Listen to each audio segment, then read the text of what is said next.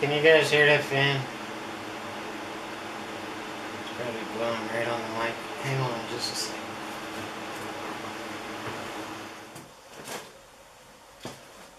We're going to do something just a little bit different, and this video has 3 runouts, 9-ball runouts in it.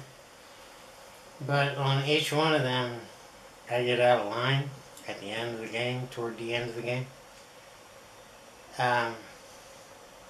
So when I get to that part, I'm going to cut it, and then I'm going to go on to the next one. Okay, now I'm going to ask you what you would do in this position in this game, and how would you get out?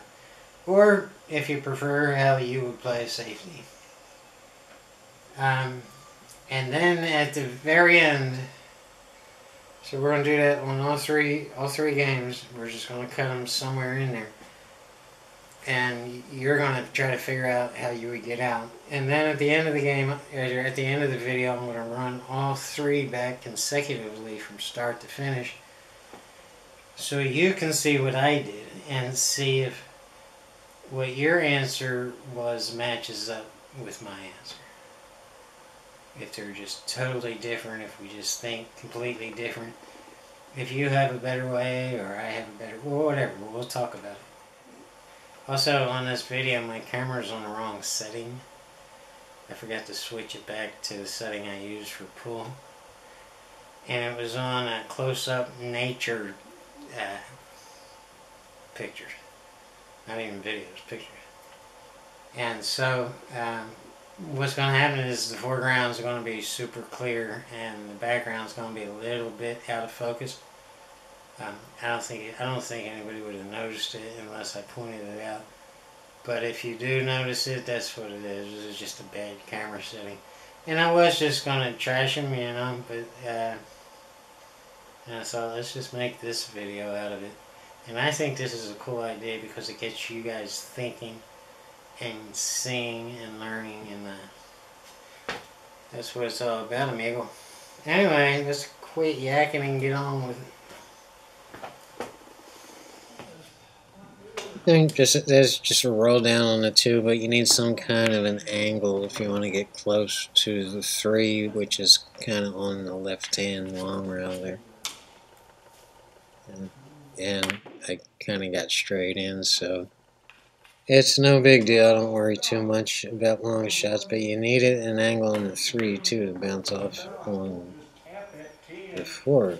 And hell, you almost always need an angle on every shot, except yeah, I didn't like how I got on that 5.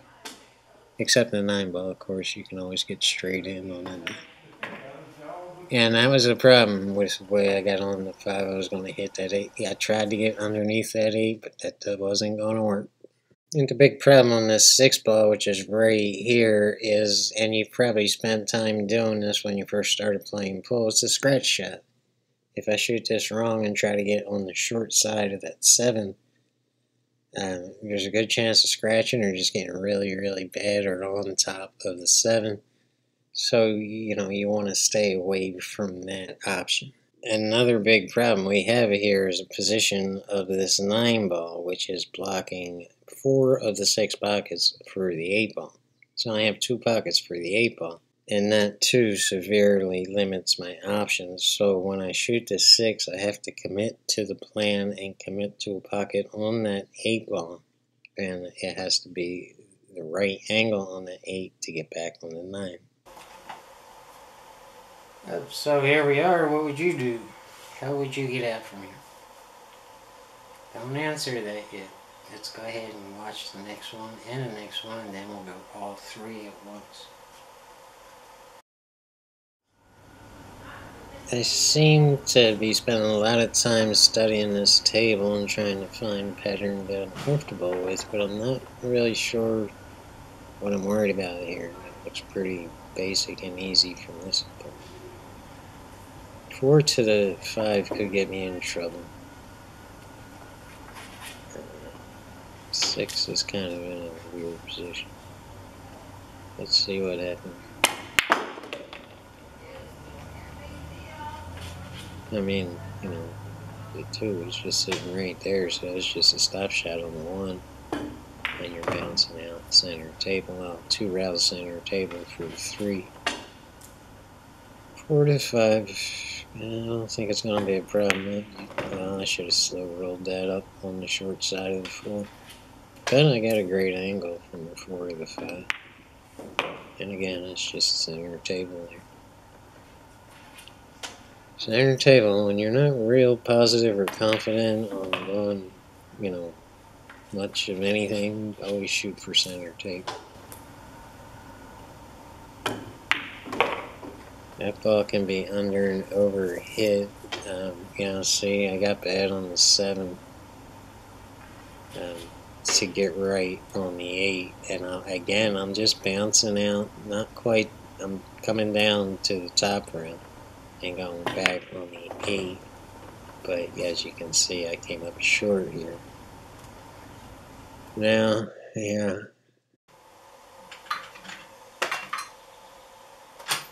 And here we are again. What would you do? How would you get out from here? Take your time, take a good look at that. Let's go on to the next one.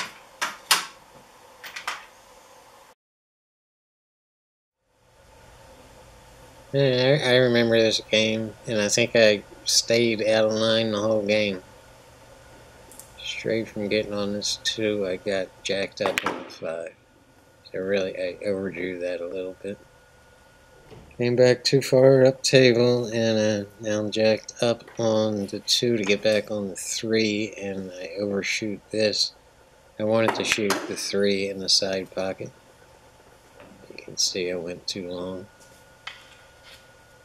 Well, I'm still shooting in the side, and now I have to hit the 4, and that could have been a big, big disaster. In fact, it was a big disaster. And I'm banking this, and the problem with banking this is it's not real easy to stay on that guide book. Most guys would have went too far down table on that shot, so I had to really hold it up and kind of stun draw the shot while I'm banking it. Now I got to draw this one all the way back down table. And I really didn't want to take this combination, so I'm not. And I'm not even going to explain what the problem is here, but I will tell you this is a 6 and this is the 8. Okay? So just know that. And boom, here we are again. I don't know why I kept getting out of line this day. It's just some days are better than other ones, But this wasn't my day. I couldn't. I mean, I could. I did. But I was struggling at the end of almost every game I played that day. And it's just I don't know, man. Maybe it was something I don't know. But what would you do here?